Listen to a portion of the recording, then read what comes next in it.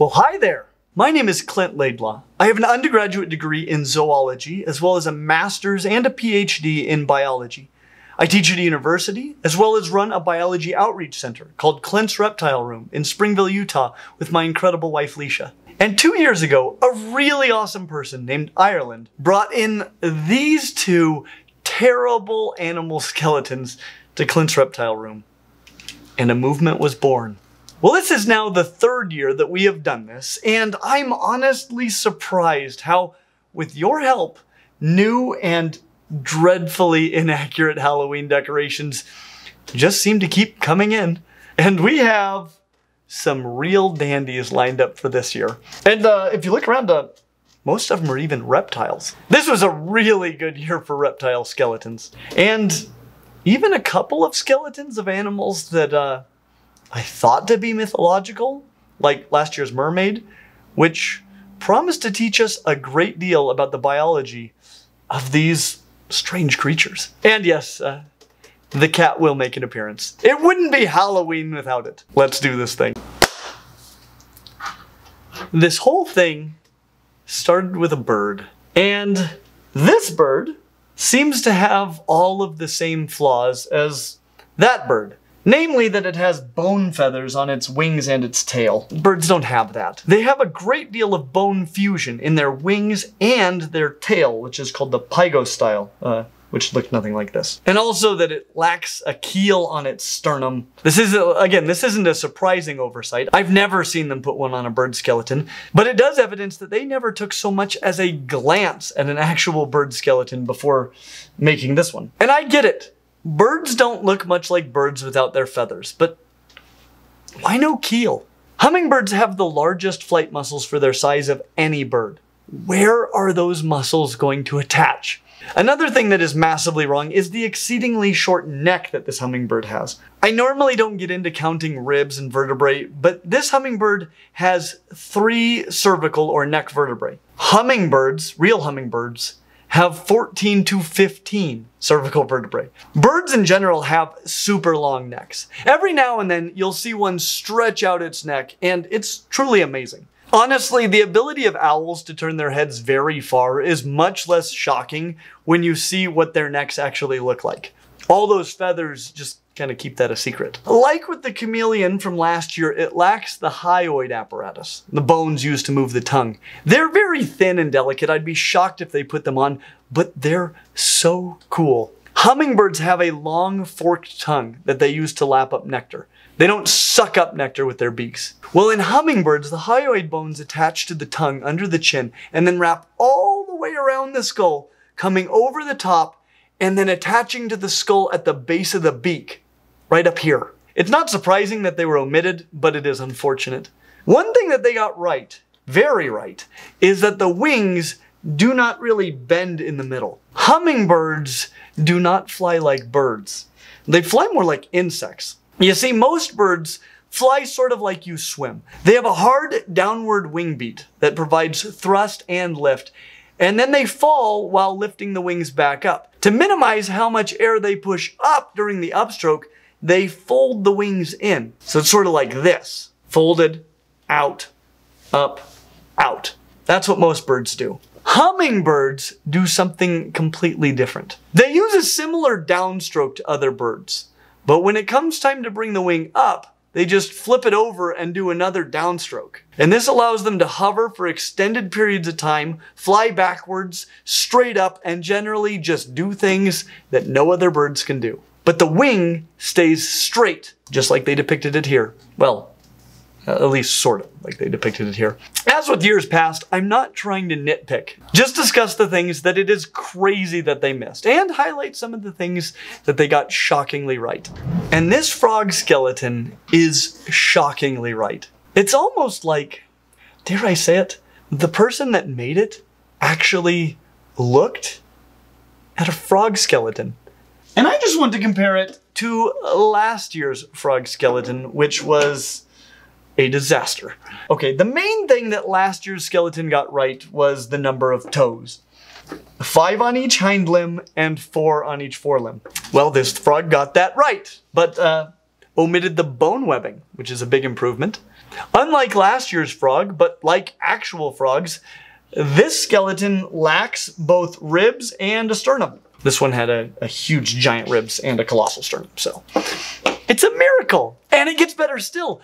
Last year's frog had basically a human pelvis. Frogs do not. The frog pelvis looks like this. It's long and skinny, not short and plate-like. Made up of 2 long ilia bones and a single Euro-style in the middle. But what about the thing that last year's frog got astoundingly right? The back legs. Well, shock of all shocks, the artist that looked at a frog skeleton got that right too. It's almost like it isn't that hard. Frogs, even both of these frogs, have a femur like you do. But instead of a tibia and a fibula, they have a single bone tibiofibula and then paired tarsal bones. And these long tarsal bones are more accurate than last year's frog. So even in the place where they did the best last year, this one's better.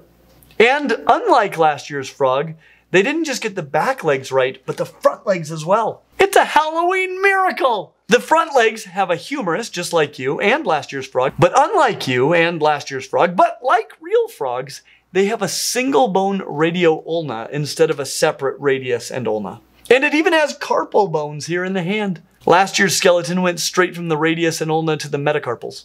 Not a big enough error to highlight last year, but certainly something to celebrate this year. And though I wish that the holes for the eye sockets just went straight through like in real frogs, this skull does look essentially like a frog skull, and not a toad with its eyeballs sucked out. This frog skeleton is welcome in Clint's reptile room. Thank you so much, Bianca Lewis, for sending this, all the way from Australia, which is pretty cool. We wanted to take a moment to thank the sponsor of today's video, Follow. Follow makes these really cool, I think, kind of bodacious bracelets. Each one has an animal on it. This one, which is the one that I like the best, has a shark on it. This would be Boo, my great hammerhead shark. But they've also got other things like sea turtles. We got one of those. Elephants, polar bears, penguins, lions, giraffes, dolphins. This bracelet all by itself is pretty cool. But that's really where the fun just begins, because each one of these bracelets tracks a real animal out in the wild. For example, with my shark bracelet here, I learned that Boo lives part of the year down in the Bahamas, then heads up towards Florida, scoops down underneath and up on the Gulf side and up to the Panhandle. And now I want to go out there and see if I can find Boo or any great hammerhead shark, because if I saw that, that would be awesome. And I learned all this because I got to follow Boo with my follow bracelet.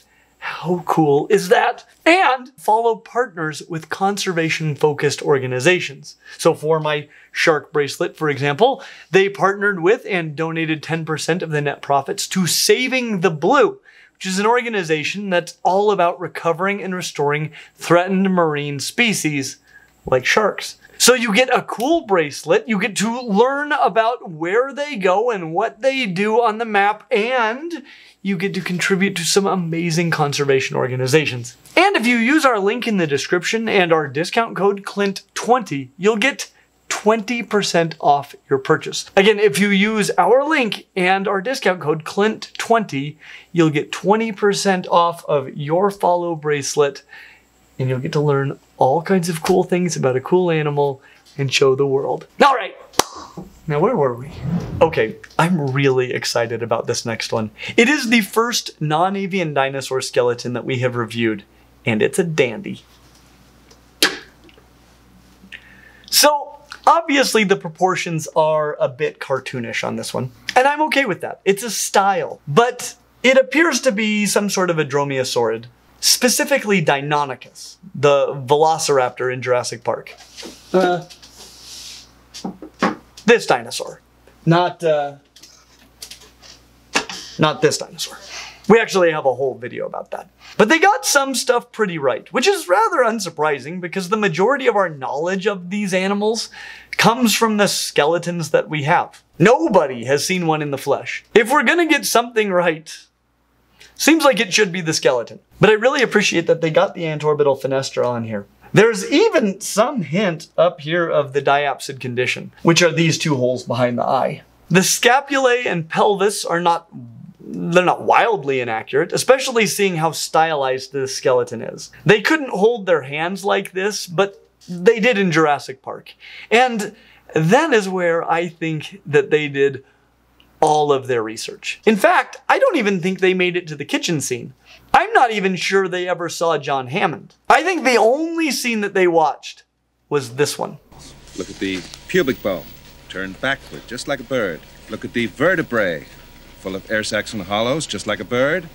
And even the word raptor means bird of prey. Because there was a part of that scene that really confused me as a kid in the world of before Google. Because when Dr. Grant describes Deinonychus, which he here calls Velociraptor for reasons that are described in our video all about it, well, I guess just listen to how he describes their feet. Because Velociraptor's a pack hunter, you see. He uses coordinated attack patterns, and he is out in force today. And he slashes at you with this 6-inch retractable claw, like a razor, on the middle toe. Later, in the kitchen scene, when we get a look at those feet, well, the reality doesn't seem to match the description. But somebody didn't make it to the kitchen scene. Just check out those feet. Not only is that claw cartoonishly huge, but look which toe it's on. They don't match. But if your whole skeleton was based on this one scene out in the desert with Dr. Grant, well, there it is. There it is. Let's talk next about this alligator skeleton, which identifies as a crocodile skeleton, but I'm pretty sure that's wrong for a few reasons. First, this skull makes no place for the fourth lower incisor to poke through. It is much more the shape of an alligatorid skull. But if you've seen our video on the crocodilians, then you would know that it could still be a caiman. However, if you've already seen that video, then you also know that the nostrils are not divided in the skulls of caimans. Not quite this much, but this much. And I think they're the only crocodilians with divided nostrils. Which, along with the head shape, also means that it's not a gharial, or the other gharial. Even though the teeth on this guy are more similar to gharials than to alligators, as none of these teeth seem to go into sockets. In alligators, real alligators like this one, all of the bottom teeth fit into sockets in the upper jaw. But overall, this skeleton's really pretty good. I'm very impressed with their attempt to show the diapsid condition, which would be this hole here and this hole here. Though the back of the skull should be much longer. The eyes of alligators are about 1/4 to 1/3 of the skull's length from the back. Not pretty much all the way to the back. The leg and foot anatomy is not only pretty good, but they get the toe counts right. 5 on the front, 4 on the back. Some research happened. I'm pleased. And Dave, I still love this skull. Thank you so much. But you know what I don't love? Octopus skeletons. But this one from last year at least redeemed itself by calling itself a skeleton octopus and not an octopus skeleton. Because octopodes don't have skeletons. And the only hard part of their anatomy, the beak, was not even present on this abomination. So the leading hypothesis is that these skeleton octopuses were created from the bones of vertebrates by a necromancer somewhere. Fine. But where did he get these bone suckers? Well, this year, we have a new skeleton octopus. And it also has bone suckers. And no beak or siphon. But this mantle has an all-new composition. Last year's octopus had an angry face with skull-like sutures, but the mantle was composed of a rib cage and a vertebral column. Looked quite menacing. This year's octopus looks like a faceless baby human skull, except without a big hole in it about here. Until I get to the bottom of the skull where it looks like a burlap sack that was tied off. I don't really know what this fringe is for. Honestly, where is the necromancer getting these bones? I just don't think this hypothesis holds water. But you know what will? This armadillo, which was sent to us by Stephen Finette from California. It's hollow on the inside. And honestly, despite the fact that armadillos are not hollow, they have a complete mammal skeleton in there, I have no problem with this. This isn't an anatomical model. It's a decoration. I think it's not unreasonable to make it anatomically correct, but only with regard to the parts that you will see. And armadillos are some of my favorite mammals. They're on my short list of mammals that I would like to have here at Clint's Reptile Room. And this one appears to be a three-banded armadillo. There are 2 species of three-banded armadillos, and of the 21 or so armadillo species, they are the only ones that I know with 3 bands in their shell articulation. They're also the only armadillos that can conglobate themselves completely. That is, that they can roll into a complete ball. Conglobate is just one of those words that you should use whenever possible. These conglobating three-banded armadillos also have a rather short tail, like this guy. But this head, it looks more like that of a 9-banded armadillo that we have here in the United States. Many armadillos have long faces like this one, but not 3-banded armadillos. And the armor of the head contours around the eye in a way that you don't see on 3-banded armadillos. So this is kind of a mix and match armadillo. Really what we have here is a shell. We've got part of the legs, the feet, the tail, and the head. A head that's from a different armadillo. Now, many years ago, someone at the university gave me this shell of a 9-banded armadillo. And one very cool thing about it is that, and I apologize that it wasn't cleaned perfectly, you never look a gift shell in the excess fascia. But the cool thing is that from the inside, you can clearly see the network of tile-like osteoderms. The shell is covered with keratin on the outside, but it has a bony interior, so I have no problem with it being included as part of the skeleton. But unlike turtles, which we will discuss soon, it isn't attached directly to the rest of the skeleton. Armadillos have ribs and a spine, but they're just inside of the shell. I suppose that it would actually be possible to remove the shell of an armadillo without killing it, but it wouldn't be easy or painless, and it would probably kill it, but not as much as if it were a turtle. The tail and the head also have armor, but it too could be separated from the skeleton, at least potentially. And again, I'm fine with it being left on this guy. And armadillos without their armor, I mean, they just look like small anteaters anyway, which really isn't that far off. But they're not aardvarks. It's really a shame that they didn't do a better job on the feet of this guy. Their front feet do have only 4 toes, so the claws are much larger for digging. And the back feet do have this process off of the back, and they do stand plantigrade with the whole foot on the ground. But their inner 3 toes, what Dr. Grant would probably call the middle 3 toes, but their inner 3 toes, they share one huge, almost hoof-like claw. It's a shame that this one doesn't have anything like that. The skull may be of the wrong species of armadillo, but it looks dang good. It even has teeth in the right places. This isn't perfect, but I think that if you went through the Google search history of the artist that made this, armadillo skeleton would actually show up somewhere. And that's really all that I'm asking here.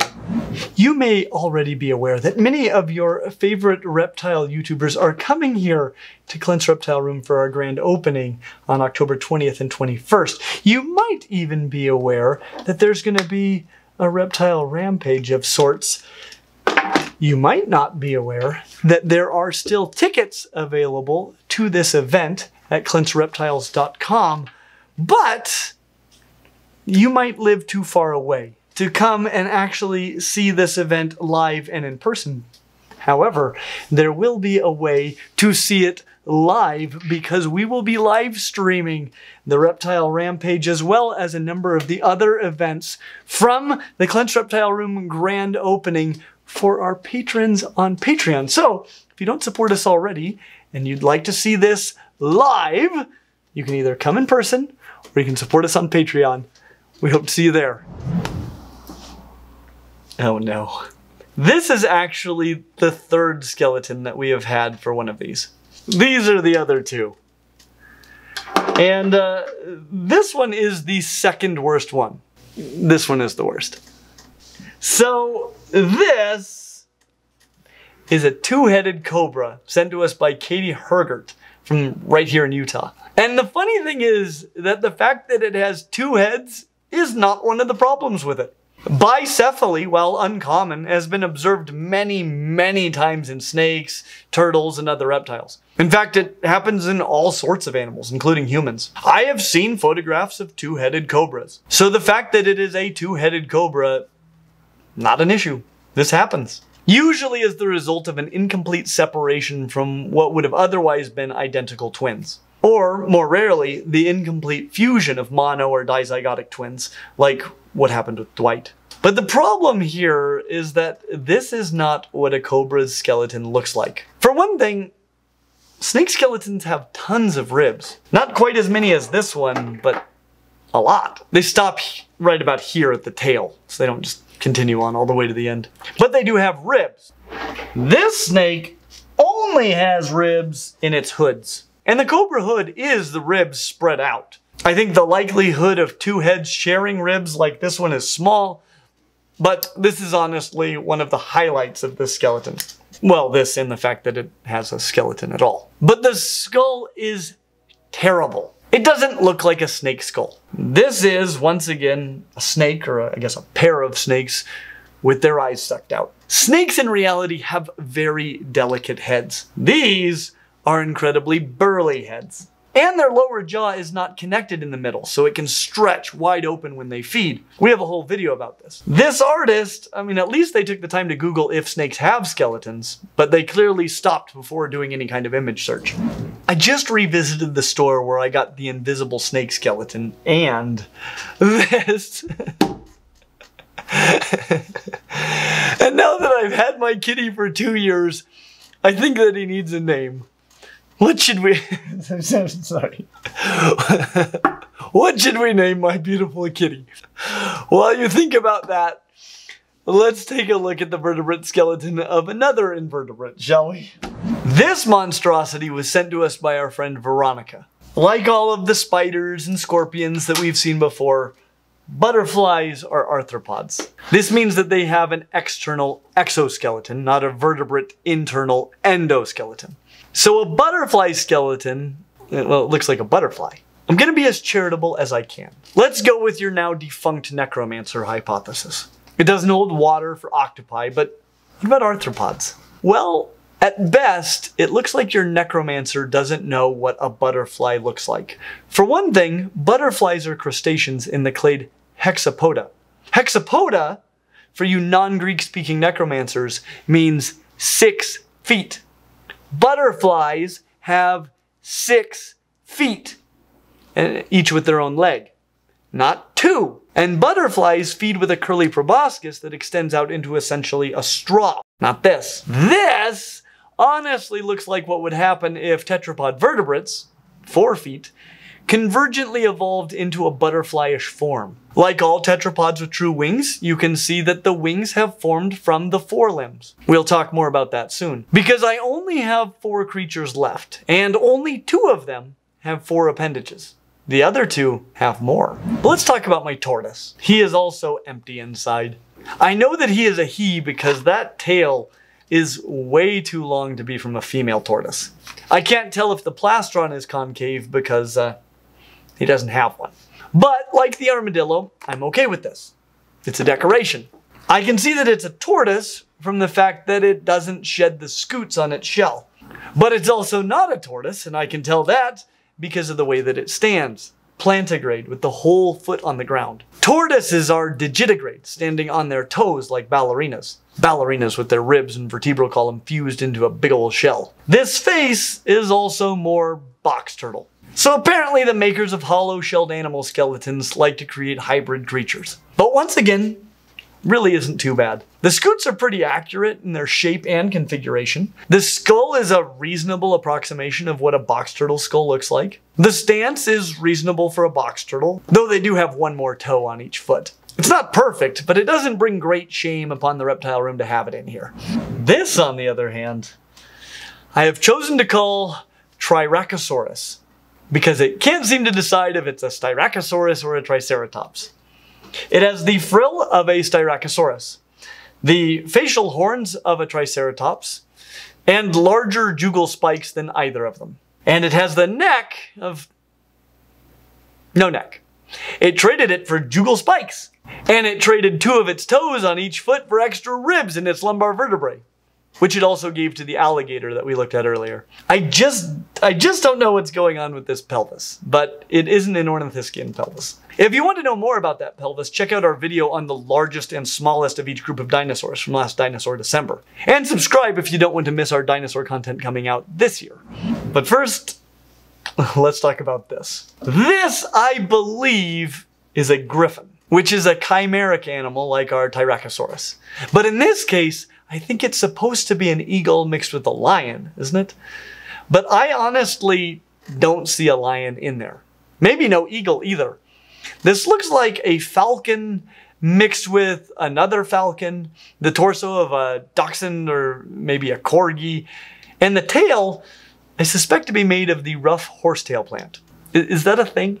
I can tell it's a falcon and not an eagle because it has a tomial tooth, kind of this tooth-like projection here on the beak. Eagles don't have this. Neither do hawks, vultures, or any of their other close relatives. But falcons, which are more closely related to parrots and songbirds, do. And this does. Unlike lions, it has anisodactyl feet, where the first toe points backwards. And that is true for all 4 feet. So none of these feet come from a lion. Though I suspect that the front legs above the feet, I mean, that could be from a lion with a tibiofibula. So probably from a frog. That said, I suspect that this skeleton isn't even from a real griffin. I mean, look at how they attach the falcon neck to the corgi body. It's like they weren't even trying to hide that it's a fraud. And I suspect that I know why. Look at the wings. Do you know what these look like? They look like the wings of an actual freaking bird! This has never been done in the history of Halloween skeleton decorations.